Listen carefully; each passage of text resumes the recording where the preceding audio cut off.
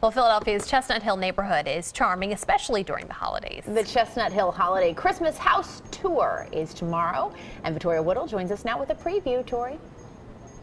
That's right. You know, in Chestnut Hill, you have history at your fingertips. But guess what? If you go off of the Ave, you get to put your foot into some of the historic homes that are absolutely gorgeous in this house tour. Take a look because it starts tomorrow. Fill your eyes with glee at the sight of some of Chestnut Hill's gorgeous homes, each decked out for the holidays.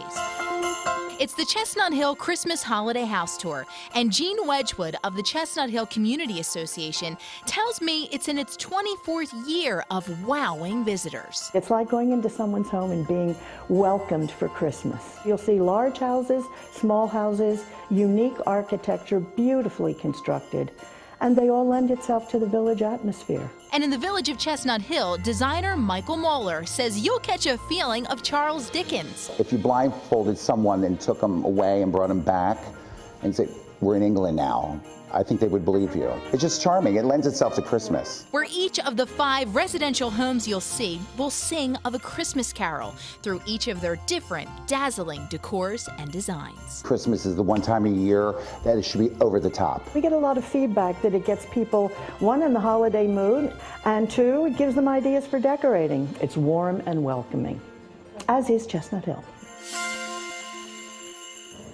Chestnut Hill is definitely that, and if you want tickets to the tour, you can get them online. We'll put a link up on our website, and also it starts at the Woodmere Museum. But Shannon, Danielle, can you toss it back to Yuki and Jessica? Just go back to you, Yuki and Jessica. Happy holidays, everyone. I'm sorry, no, we're sending it to Kate. Okay. Say, Kate, over to you. Kate, over to you. Happy holidays. Happy holidays. Sorry, Yuki and Jess.